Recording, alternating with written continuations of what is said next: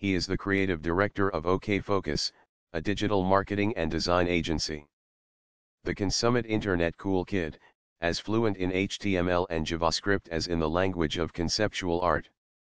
He is also a music producer with recent credits on Miley Cyrus and Her Dead Pets. Rip's work has been included in many group shows, including MoMA PS1, New York, I-Beam, New York, Carroll/Fletcher, London, and the Royal College of Art, London. Rips is the creator of several websites, including Internet Archaeology, Dump.fm, and V-Files. Rip's first solo exhibition in January 2015 at Postmasters Gallery in New York City, titled Ho, featured large-scale oil paintings, portraits derived from the Instagram account of model Adrienne Ho. Rip's transformed self-portraits she posted online into expressive, highly distorted pictures. Abstract passages reference the heroic gestures of the action painters and are generated through fingers moving across the decidedly unheroic touch screen, the new side of aggression and anxiety in the age of the virtual male gaze, where the archetypal macho painter has been emasculated.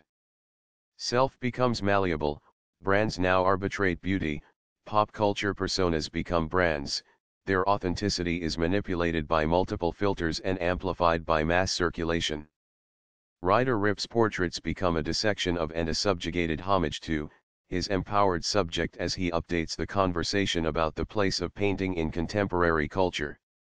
Ryder Rip's solo exhibition at Red Bull Studios Alone Together in February 2015 was a large-scale installation in which he materialized the Internet. He exaggerates the relationship between the content consumer, illuminating the physical solitude of virtual relationships. In this dual-level exhibition, viewers become voyeurs surveilling the performative Internet experience. Their activity is visible on monitors upstairs, inside a shipping crate where the performance enacts the corporal aspects of a network.